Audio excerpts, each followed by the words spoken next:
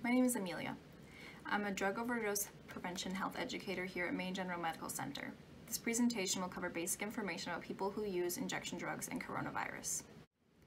There is a rapidly spreading coronavirus.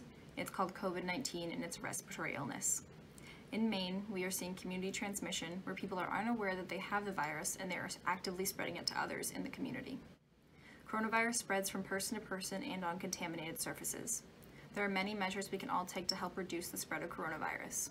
Washing your hands often with soap and water for at least 20 seconds, using hand sanitizer, not touching your face, and maintaining a 6-foot boundary between you and others at all times. After getting the virus, it can take from 2 days to 14 days to show any symptoms. You could be spreading the virus without realizing it. The symptoms for coronavirus are fever, cough, shortness of breath, or difficulty breathing.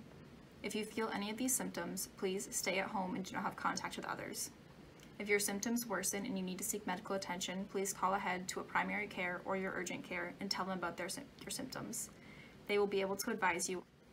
It's important to know that people who use drugs are at particular high risk of coronavirus illness.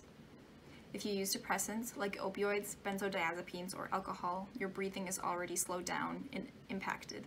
Therefore, when you have coronavirus, a respiratory illness, your symptoms can be much worse.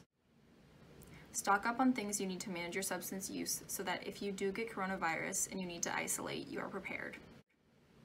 It's important to get equipment like alcohol wipes so that you can clean your injection sites, hands, mouthpieces, equipment, and drug packages to avoid the transmission of coronavirus. It's always good to never share your equipment to avoid the transmission of hepatitis C and HIV. However, now it is extremely important so that you do not spread coronavirus. We will be expanding the hours of the needle exchanges in both Augusta and Waterville to give out supplies.